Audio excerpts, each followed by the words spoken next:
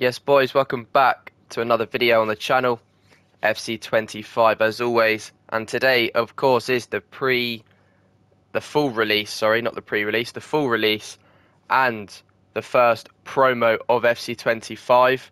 Of course, that is later on, and it will always be in tomorrow's video, as you know, if you watch the channel for a while.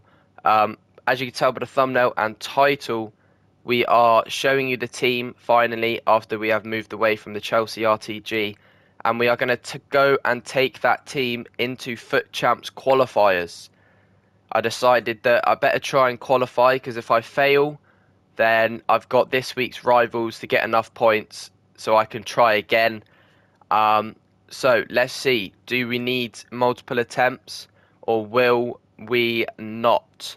We're going to quickly show you who we got, purchases and SBCs for the team, and then we are going to get in and show you the team. If you guys do go on to enjoy the video, please make sure to like and subscribe. It will be very much appreciated. And let's go and get into the video. And of course, the first SBC we're going to complete is a big one. It is Marcus Thuram. Not sure how I'm going to get on to like him. Look at the tunnel, by the way. Absolutely beautiful tunnel. Beautiful tunnel. It's going to be so nice to pack promo cards this year. Obviously, doesn't have his badge, but I'm not sure if I'm going to like him. He's quite tall, bit clunky type of player. You can tell by the balance and the height. Hopefully, he's not too bad. And then we move on to, of course, pretty no-brainer if you haven't done this. I think you're pretty thick if you haven't done this. All due respect, this SBC is just a joke. 80 plus in every stat, near enough. I think it's only defending missing or physical. But yeah, absolutely nice card. Quite hard to link unless you use Grimaldo, who's pretty bad this year. But other than that, a very nice card. Incredible passing and dribbling, just what you want in the midfield. And he's got a playstyle plus, so that is not bad for Garcia. And now let's check out our team. So then you just saw me get these two beasts. I'm thinking of putting them into a team. Obviously, I only completed them last night. When I was trying to build my starter squad, these two couldn't really find a fit to what I wanted. And yes, I know Foden's on the bench, shock. But Palmer, Hamsik, people like that, these lot are all here. I'm not going to show you my tactics because I posted a tactics video like yesterday, day before, and I don't want it to be like just farming video out of tactics. Maybe I'll show you in a video if you want to see, but obviously that's for another day. So, to start off the team, in goal, we have Diogo Costa. Now, maybe you might be able to see where this is going to go, but maybe you don't. Right back, we have a couple of options, but we're going for Malo Gusto. Incredible card. If you don't have it, you missed out big time. Two centre-backs. We have got Ibrahima Konate and Eduardo Quaresma. Konate's just a beast. Kept destroying me in rivals, so I decided that I've got to use him.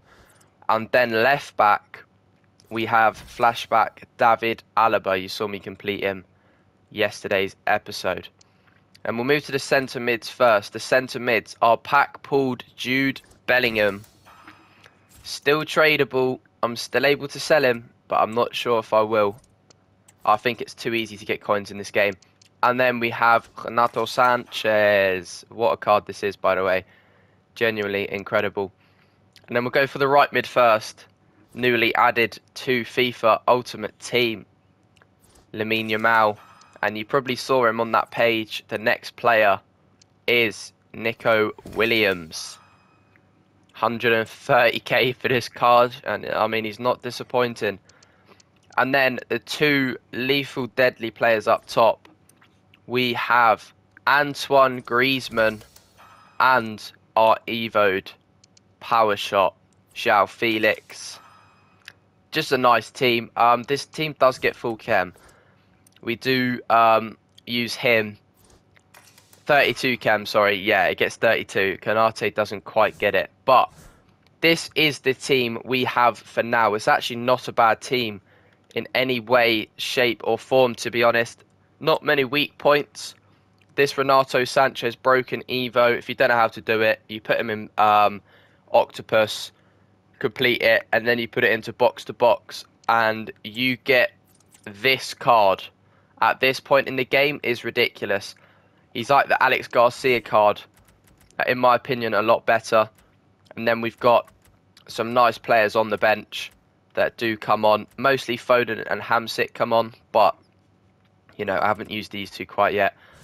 But yeah, this is the team, and this is the team we're going to go use in Foot Champs qualifiers. Can we qualify for Foot Champs on the first attempt? And now we are heading into Champs, as promised, as said. And when I saw this as first game, I was scared. The team obviously isn't like amazing, but when he's got like icons, oh no, you know, I was dreading this so badly. But we get a ball out to João Felix, 2nd minute of the game. We get it into Griezmann as well. Nico Williams is there, and that is 1-0 in 2.5 minutes. Nico Williams has put one on the score sheet for us, and he's coming forward again. Nico Williams leading the attack this time into João Felix, who puts it bottom left with a great pass from Bellingham, and that is all that's all she wrote. 8 minutes, he wasn't having it, and I'm thinking this is easy. I'm already 1-0. This is easy. We move into the second game. 4-5-1. Was a bit concerned, obviously, because I've been struggling to break down 4-5-1s recently, but it's not going to be the case. Look who wins the ball, by the way. Renato Sanchez. João Felix puts that one in the back of the net, but Renato Sanchez has won the ball back there to stop his attack and to start ours. Lamine intercepting a defensive mistake. Green time near post. I'm telling you now, boys, if you need help with this game, learn green timing, learn to green time everything, and you will not have any more problems, I promise you. Green timing is literally the thing to do. Felix wins us a corner off of the power shot. Alaba whips it in. Mr. Griezmann is there. Antoine to put it in the back of the net. Little bit of celebration, look at that. Lovely bit of samba from the Frenchman. And he's put us up ahead yet again by another goal. And look again who intercepts the ball. Sanchez with a tackle. Renato Lamine into Griezmann. He's glided past, and then look at that. Near post OP, just like every year. You know, you guys know I love a near post finish. Even last year, just too broken. Sometimes the keepers just don't compute to it. So that is 2-0. May I add, that is 2-0.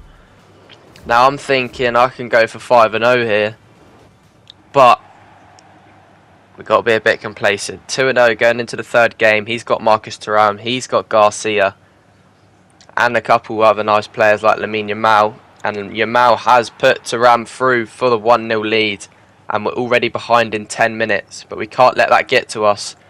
18 minutes, just 8 minutes after Bellingham to João Felix. We've seen it before, and we've seen it again. And it has put us level in this game. And now it is half time, just about. I can't tell which side of half time. It's the other side. Just come out of half time, and Griezmann has pulled that out of a hat. That is a rabbit out of a hat, that one.